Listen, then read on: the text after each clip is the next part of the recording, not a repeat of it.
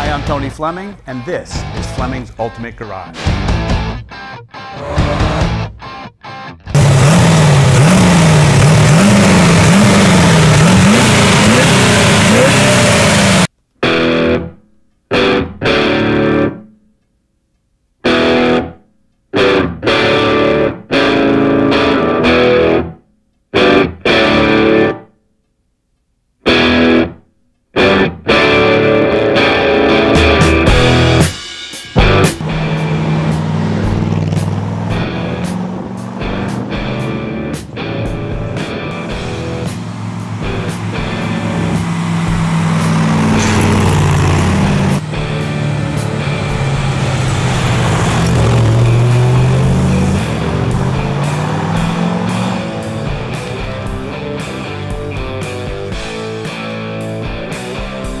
Hey, Ray, thanks for joining us on today's video. You know, when you look at cars like this, there is a different level of cars all over when you talk about mid-year Corvettes, right? Mid-year Corvettes have been one of those cars that continues to go up in value year after year, and you say, well, Tone, how could you possibly predict the future that these cars are going to go up in value each year? Well, here's what I can tell you. If these cars, depending on the year and model and what have you, were between $4,000 and $6,000, they are no longer $4,000 and $6,000. So the history says that this can continue doing what it's been doing. When you get cars that are super correct and rare, meaning that they are a higher horsepower car, lesser built, and they have great options on them, right? Then they become even more so collectible. So that's what we're going to do. We're going to spend a few minutes walking around this car. We're going to see what's authentic. We're going to look at stuff that may not be authentic, and we're going to go ahead and see how to figure you behind the wheel, and we'll sort that out in just a second. All right, so when you first saw this car, you go, wow, that's a great looking car, but a lot of times you don't know why it's a great looking car, right? So let me just point out a few things. First off, this is an original 974 coated rally red car with black interior from the factory, right? That makes it pretty rare in its own right because there wasn't a lot of these made. Not to mention spectacular paint. I'll show you that quality in just a second. But then if you add the knockoff wheels and Red Line tires, right, those are very expensive. So as we walk around this car and we see some of the things that make it a little bit nicer, you can see why some cars are worth more than others. Add the side exit exhaust instead of just the exhaust that comes out the back.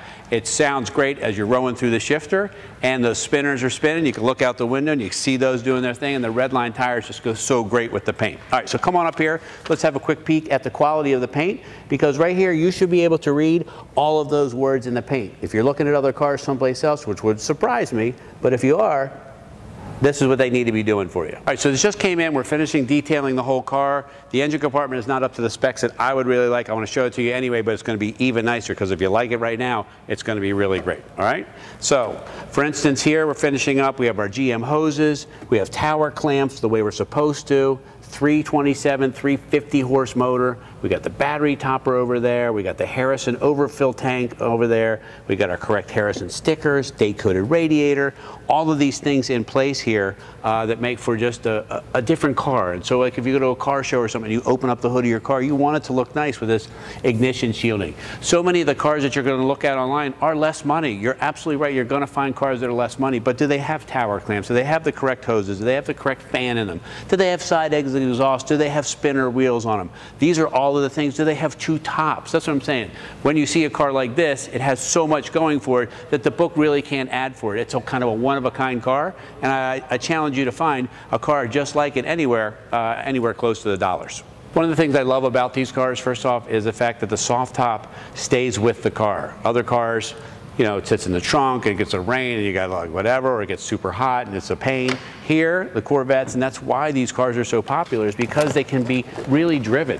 When you talk about cars of this age, this car still has four-wheel disc brakes. It has a four-wheel fully independent suspension. It was very ahead of its time, and with the white top on it, just looks great. And these have some storage too, so with the top up you got a ton of storage here, but with the top down it sits all the way back there, so you have all underneath this storage compartment right here, and then you can put some soft bags right there. And the great thing about it is the top is always with you, so see how much room is back here? You can throw a couple bags back there, you can put the dog back there, whatever you want, and then you can close that up and go for a ride. All right, so I just wanted to spin this around real quick and show you, this is all restored too. All the trim has been repainted, all the new seals and gaskets that are around it, this is all polished. and the paint on top looks fabulous. The reason I bring that up is because it changes the whole look of the car. So when you ride around with the top down, maybe in the summertime and maybe put the top up once in a while, in the wintertime, I still think you should drive this car. You don't drive in the snow and salt and what have you, but there's a lot of great days in the winter. Put this on and you're going to have a completely different looking car. So it's like getting a brand new car come the winter, and that's a lot of fun too. All right, so let's hop inside and see what we got. All right, so some little touches that I like. The footwell lighting that's working right now. That's a big deal to me, because you know what? So many people don't make that work. All the interior is new. The seats, look how nice and thick the foam is. They're not all flattened out. They're not baggy. New door panels, new window cranks, new pieces like that. The dash has been fully restored. You have your 160-mile-an-hour speedometer, 7,000 RPM tach, and the 6250 for the Red Line for this high horsepower motor. You got your original Wonderbar AM/FM stereo. And here's a nice touch that I like that says, here's another level of restoration, right? Is this right here, and that's that the clock is working. You say, well, tell them, what's the big deal about a clock working? Well, the clocks didn't really work 2 years after the cars were new. They certainly aren't working 60 years after the car is new. And so I just feel like sometimes these little things let you know that somebody put a little extra effort into the car, and that's why the interior looks so great. I want to talk a little bit about the restoration also in the back of the car. Like, you're not going to spend a lot of time back here, and you don't really care, but what you do care about is when it's in your garage and you walk out of your garage and you walk down there and you look at your car. You know what? When I have a great car at home or a motorcycle, something that I love, I don't put a car cover on it. The reason why I don't put a car cover on it is because I like to walk out and look at it all the time. This should probably get a car cover, but all of these things are new, from the lids to the emblems to the latches there, to the pins for the hardtop, right? All new bumpers, taillight bezels, lenses. Like, you can see why this was so shiny and beautiful, because everything on it's fairly new and reflects just the way it should. This isn't an aged old car. This is a beautifully restored newer 66 that just drives fabulous. All right, so when we close up this on this beautiful real deal rally red paint car, which has great paint, I might add, right? With the black interior and the hardtop, four-wheel disc brakes, four-wheel independent suspension, knockoff wheels with Red Line Radial tires, right? Side exit exhaust, all of these things on this car. This was a very expensive restoration on a very expensive matching numbers, right? 327, 350 horse in there. It's a high horsepower. This car is fast. Don't be confused by 350 horsepower. First off, this car is way lighter than everything else that's out there. The 350 is real deal. It sounds great, and it rolls on down the road. Anyway, call us 301-816-1000. We'll tell you all about the 66 Corvette Roadster, and if you click on the link below, you can go ahead and get pictures, description, and pricing on everything else.